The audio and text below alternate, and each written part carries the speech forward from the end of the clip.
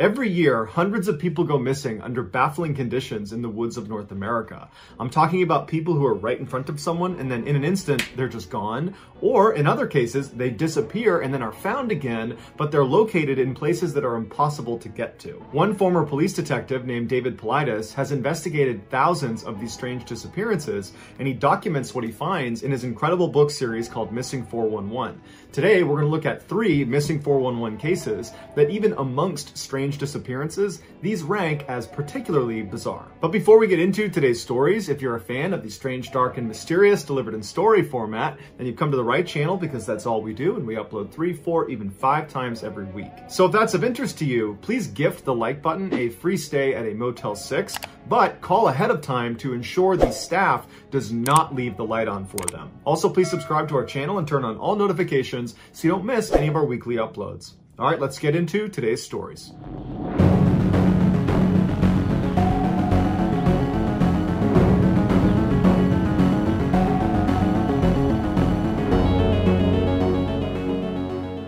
Seward, Alaska is a port city that's about 60 miles south of Anchorage, and it's home to one of the oldest foot races in America called the Mount Marathon Race. Now, this race is not actually a marathon because a marathon by definition is 26.2 miles long.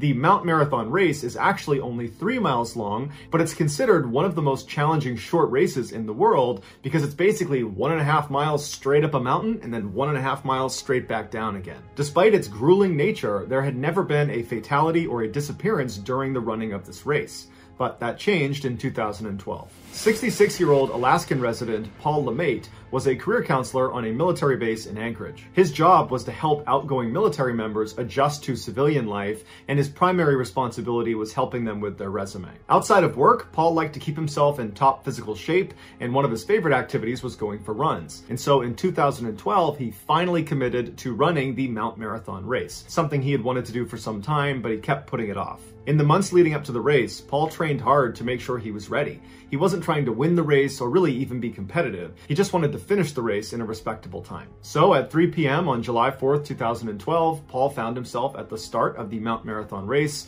and his family was on the sidewalk cheering him on. The race director fired the starting gun, and Paul, along with 500 other racers, took off. For reference, a man of Paul's age and physical fitness level should be able to complete this race in about 2 hours or less. But at 5 p.m., when virtually all the other runners had finished the race and Paul was nowhere to be found, his family members were concerned, but they knew he wasn't trying to win the race. They knew he was probably going to be on the slower end, but they were now starting to pay attention and were anxious for him to show up. 45 minutes later, a race timing crew up at the top of the mountain at the turnaround point began breaking down their setup. About 15 minutes later, when they were done, they started walking down the mountain right as Paul showed up at the top.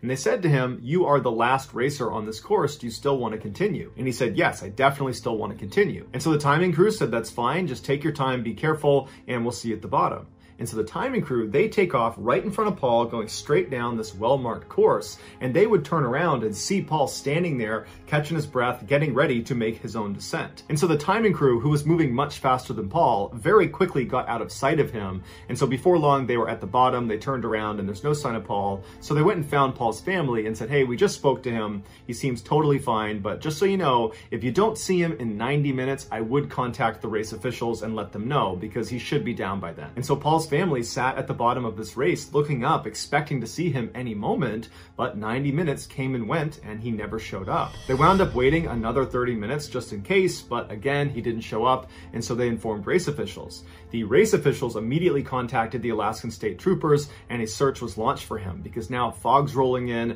this is a dangerous course, and it's starting to get pretty late. All night, hundreds of expert Alaskan searchers combed this mountain, both on the course, outside the course. They even went on the backside of Mount Marathon, where it would have been extremely difficult for Paul to have gotten there. He would have had to climb up and over the mountain, which is just extremely unlikely, but they figured we can't leave any stone unturned. And so all night they're looking, they got dogs out, and there's no sign of him. The next morning, when the fog cleared up, they brought in helicopters with thermal cameras, and they continued to search the mountain. But after 4 more days, they never found Paul or any of his belongings, and so they called off the search. It was like Paul had just vanished. Now, it's easy to jump to the conclusion that Paul must have just gotten disoriented disoriented and lost the course track, and then maybe he fell, or he was attacked by an animal like a bear, because this is Alaska. But there's a couple problems with that. The first one is the course itself is extremely well marked. This race is one of the oldest in America. They've been doing this for over 100 years, and they've never had a missing person or a fatality. So they know how to keep people safely inside of the course bounds. The other issue is the timing crew saw Paul at the top, at the turnaround, and he was physically okay. He was talking to them, he was not distressed, and he would have very clearly seen where to go next, because he would have seen the timing crew leaving ahead of him, going down the trail that he would have to follow. Clearly, something unusual happened to Paul either at the summit after the timing crew left or on the way down, because rational explanations cannot account for how Paul could vanish so completely in such a controlled environment with so many expert searchers looking for him. But to this day, no one has ever found Paul or even the slightest trace that he was ever on that mountain. In late August of 2004, Kevin Bardsley and his 12-year-old son Garrett went on a father-son Boy Scout camping trip in the Uinta Mountains in northern Utah. Their campsite was situated next to Lake Quiberon inside of the Wasatch National Forest. The lake was actually pretty remote and difficult to access because it was almost completely surrounded by huge mountains. The only side you could get to the lake on was its western side, but the western trail leading to it was very cumbersome because you had to bypass 7 different lakes. And so by the time Kevin, Garrett, and the rest of the Boy Scouts and their fathers were at the lake, they were at least an hour's hike away from the nearest civilization.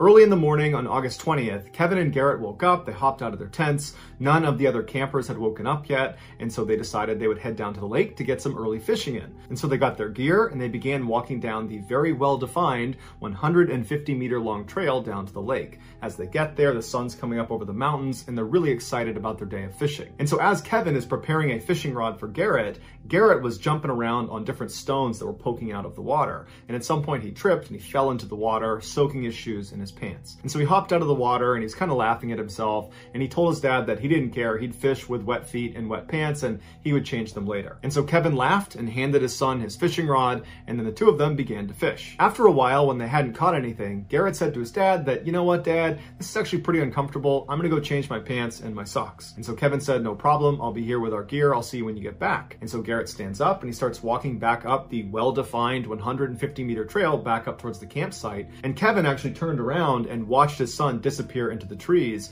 but he heard the sound of other campers at the campsite and so knew his son wouldn't be alone. For the next couple of minutes, Kevin kept fishing, but periodically would look over his shoulder expecting to see Garrett come out of the woods again, but he didn't. And after about 20 minutes, Kevin was a little bit concerned, so he picked up his fishing gear and began walking back up the trail towards the camp. When he got there, he saw other Boy Scouts and their fathers just getting up and having a bite to eat, and he's scanning around the campsite and he doesn't see Garrett, and so he goes over to Garrett's tent and he opens it up and Garrett's not in there, and there's no sign that he's removed any of his wet clothing in there. And so Kevin turns around and he asks one of the fathers, "Hey, have you seen Garrett? He was supposed to be up here a minute ago." And the father said, "No, I haven't seen him." And so Kevin's starting to panic and he yells out to the group, "Hey, has anyone seen my son? Do you guys know where Garrett went? He was supposed to be up here." And no one knew where he was. They said, "No, we haven't seen him." And so horrified, Kevin drops all of his gear and starts running back towards the lake, screaming for his son. And the other campers instinctively know what's going on, and so they chase after him, yelling for Garrett. Almost immediately, the sheriff's department was notified, and they launched this huge search that included the FBI. And so hundreds of people have descended into the area around the lake, and they're looking for Garrett. They can't find him. But later that afternoon, searchers were about a half-mile away from where Garrett was last seen, and they found a single Nike sock that appeared to have been removed from a wet foot wedged into one of the boulders in this huge boulder field. Garrett's mother would confirm that was Garrett's sock, and so the search effort was shifted to this big boulder field, and for days they looked all over the place for him, but there was no sign of Garrett anywhere, and so eventually the search was terminated. The authorities determined this was an accident, that Garrett's father and the other campers had nothing to do with Garrett's disappearance. What their theory was is Garrett must have gotten lost on the walk back to the camp and then ultimately died of exposure. But the idea that a boy of Garrett's age would get lost along a well-defined 150-meter long trail that he was familiar with, that he had been on that day, that seems a little far-fetched. Also, as Garrett was walking down that trail, he would have heard the sounds of the other campers in the campsite. So that would have helped him figure out exactly where he needed to go. He's on a well-marked trail, he's walking towards the sound of the voices. But he never made it to the campsite because no one at the camp saw him, and there was no sign that he had put his wet clothes in his tent. So something happened to Garrett almost immediately when he left his father that caused him to wind up a half-mile away in a boulder field with one sock missing. It screams abduction case. But remember, this campsite was over an hour's hike away from the nearest civilization, and they know this group of Boy Scouts and their fathers were the only ones in the area that day. It is possible that an animal could have taken Garrett, like a mountain lion, but there would have been signs of a struggle, and they didn't find any on the trail or anywhere nearby, and you would figure if he was getting dragged off by a big predator, he would have yelled out for help, but he didn't. He just left his dad, it was total silence, and then he vanished. And all we have is his one sock.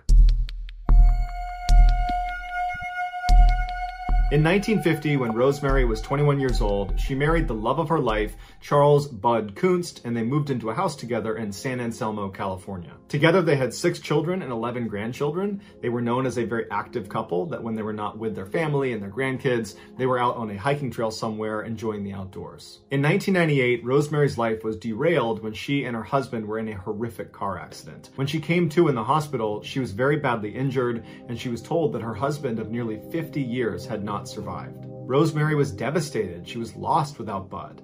But for the next several months, she poured her energy into her rehab, which took up a lot of her time, and it kept her mind off of this terrible loss. But when she got back to strength and returned home, a wave of grief washed over her, and she began to desperately miss Bud. In 2000, when Rose turned 70, she heard about a backpacking trip that was being led by a group called the Earth Circle Organization, and it sounded like the perfect way for Rose to attempt to reconnect with her late husband. The group was led by an elder and chief of the Carrick tribe. His name was Charlie Red Hawk Tom, and every year he would bring this group out to Spirit Lake, which is inside of a wilderness area near Mount Shasta in California, and there they would go to the altar that Red Hawk had built right on the edge of this lake, and they would perform spirit dances and attempt to communicate with their dead loved ones. Rose wasn't going into this thinking she was literally going to be speaking to Bud. She wanted to just find a way to connect with him spiritually, so she was very excited about this trip. The lake itself sits at the base of a heavily forested bowl with high steep walls all around it. In fact, some people say it reminds them of being inside of a mini volcano.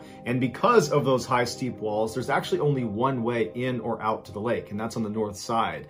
The only other semi-feasible way to get in or out of the lake would be on the south side, where a river flows down into the lake. And where that river flows, the embankment is less steep, although it's still a 70-degree angle and would require climbing gear, and the terrain would be completely slick from the water running over it. So you could do it, but realistically, nobody does that. So on August 17th, Rosemary, along with Red Hawk's 12-year-old son, a cook, and 11 other people, set out for Spirit Lake. After a rigorous 12-mile horseback ride, they finally arrived at Spirit Lake, and they established their camp right on the trail that leads in and out. That night, all the participants had dinner together, and then they made their way over to the altar right next to the lake where Red Hawk was, and he performed a spirit dance, and then afterwards, as a group, they attempted to call out to their dead loved ones. The following morning at 9 a.m., once everyone was up, Red Hawk informed the group that they were going to take a day trip to another lake, and they'd be back that evening. Rose told Red Hawk that she'd actually prefer to just stay at their campsite and enjoy the beauty of the lake, and Red Hawk told her that was just fine. So Red Hawk and the main group left, leaving behind Rosemary,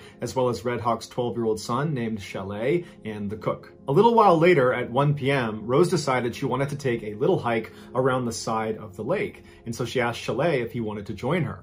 He said, "Thank you for the offer, but I'm going to stay here with the cook." And so Rosemary said, "That's totally fine. I don't mind going by myself." And so she asked the cook for some food. He handed her a bag lunch. She took it, said thank you, and then set off by herself heading south. 4 hours later, at 5 p.m., when Red Hawk and the rest of the group got back to the camp, Chalet and the cook informed him that Rosemary had not come back yet. A group was immediately sent out to look for her, but there was no sign of her. And so Red Hawk turned to his son and to the cook and said, "Explain to me again what happened." And they said she was totally normal. She just wanted to go for a hike, and she took some food, and we watched her disappear into the trees. They also told Red Hawk that they had been sitting in the trail that leads in and out of the lake the entire time Rosemary was gone, and they never saw her. So she didn't leave the lake. She's somewhere out there. Confused and very concerned, Red Hawk had one of the other participants leave the lake and go contact authorities, and within 24 hours, there were 50 searchers combing combing the lake for Rosemary. The head of the search and rescue team was a guy named Grizz Adams, who had led many other search and rescue efforts. After studying the area and talking to Chalet and the cook and the others who were there, he just could not understand how a 70-year-old woman had managed to vanish so quickly and completely, because there's no way she climbed out the south exit because she didn't have climbing gear, and physically she probably wasn't capable of that even with the right gear, and she didn't leave through the north exit, the main trail, because Chalet and the cook were there the entire time and they never saw her. So where was she? As the search continued to find nothing, Grizz called in more searchers on horseback, helicopters, and dog teams. But the dog teams immediately proved to be useless because they were unable to pick up her scent, despite the fact they knew exactly where she started and where she was going. Grizz said that was highly unusual. For the next several days, searchers looked in and around the lake and up onto the mountainsides, and all they could ever find was a small tuft of Rosemary's hair about a half-mile away from where she was last seen. But this hair did not help investigators come up with a theory as to what happened. Ultimately, after almost a week of searching and not finding their mother, Rosemary's children elected to terminate the search. Grizz Adams, the head of the search effort, said the only time he's ever seen something like this is when someone was trying to disappear. They were trying to end their life. But Rosemary, before she went on this hike, she asked Chalet to come with her. She wanted company. That's not indicative of someone that's trying to hurt themselves. But regardless of the reason, to this day, Rosemary has never been found. So that's going to do it, guys. If you found the secret in today's episode, let us know in the comments what it is and where you found it. So give us the timestamp. And if you're the first to do that, we'll pin you at the top of the comments section. If you enjoyed today's video and you haven't done this already, please gift the like button a free stay at a Motel 6, but ensure you call ahead of time and tell the staff not to leave the light on. Also, please subscribe to our channel and turn on all notifications so you don't miss any of our weekly 3, 4, even 5 video uploads. If you want to get in touch with me, you can direct message me on Instagram or on Twitter. My username for both platforms is the same. It's JohnBallen416. I also have a ton of content over on TikTok where my username is MrBallen. I also have a second YouTube channel called MrBallen Shorts where I post short videos. If you have a story suggestion, please submit it to our subreddit just called MrBallen. It's linked in the description below. So whether I see you on Twitter, Instagram, TikTok, Reddit, YouTube, or some combination, just know that I really appreciate your support, and until next time, that's going to do it. See ya.